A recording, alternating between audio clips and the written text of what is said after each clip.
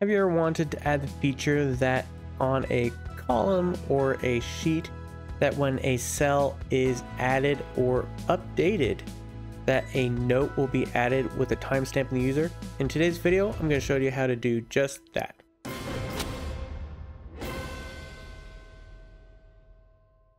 So do you ever need to have a last updated on individual cells? So I've had other videos where you can add a last updated to a whole row, but it doesn't specify when each value was updated. So in today's video, I'm going to show you how to add a last updated note to individual cells. So let's go ahead and open up our script by going to Extensions and App Script, and we'll get started. So once our script is created, we can go ahead and name this. And then we're going to use a native function here called onEdit. So make sure you type it just like that.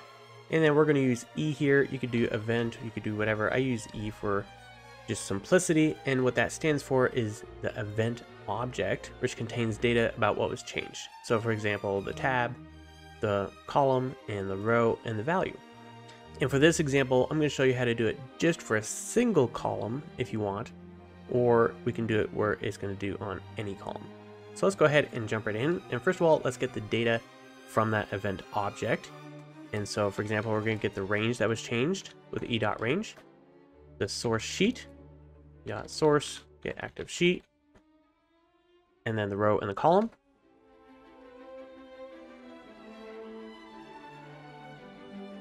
And then finally the value.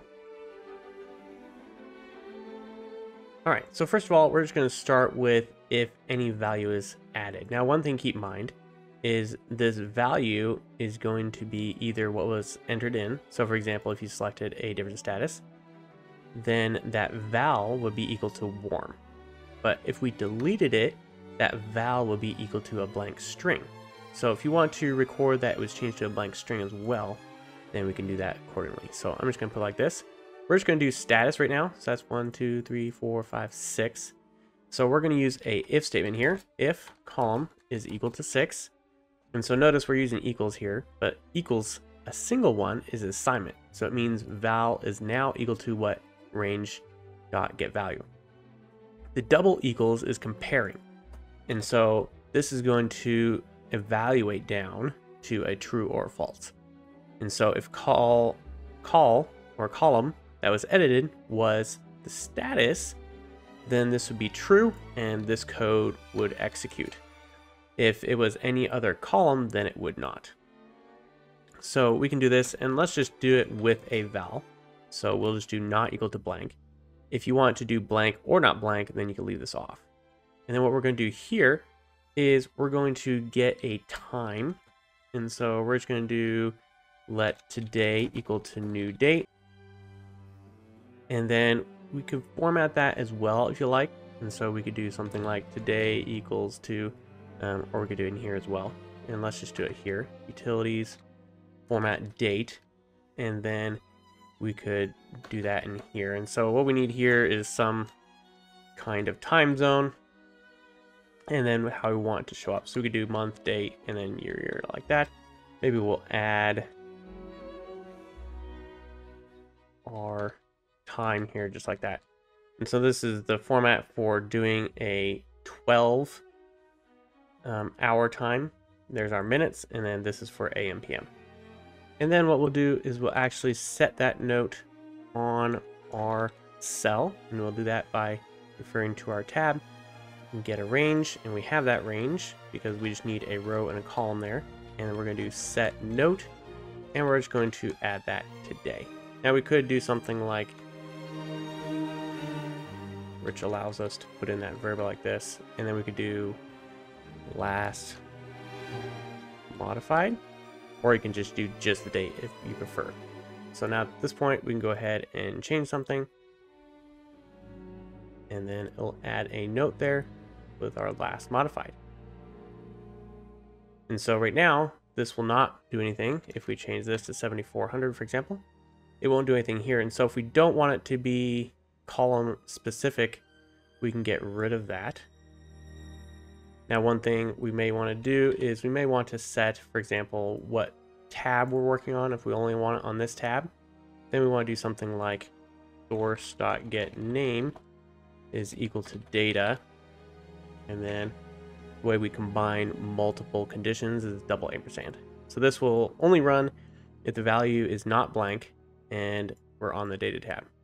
Now, one thing, if you may be modifying these, you might want to exclude that as well. And so you can do is row greater than 1, just like that. So let's go ahead and check this out now. So let's set this back. I don't remember if it was 4 or 5, but we'll just do that. And there we go, last modified. So that is how you can set a last updated note to a cell. And so you can restrict by columns or by rows. And so if you want to do a range of columns, let's say you wanted to keep this one as static, so you don't want anything to do anything here and not here, but if any of these 3 are edited, but none of these 3. So in that case, what we do is we do a column is greater than 3. So 1, 2, 3. So it'd be 4, 5, or 6. And so let's just change this to Wayne. And you can see nothing's changing. But if we change this to finance, there it is. So you can also set this between. And so if you want to do, for example, if we want to do just this date or these, but not those 2, you could do column is greater than 3, or we'd have to do this. So if we want to do an or, we got to wrap these in parentheses, and we can do column is less than 2, or column is greater than 3. And so these 2 pipe symbols indicate an or, but we got to wrap them, otherwise it's going to mess up with the rest of this stuff. So we got to join these together. Now if we look at this, this still will not do anything. If I do Katie, nothing's happening. If I change this to 8, that's going to get a note.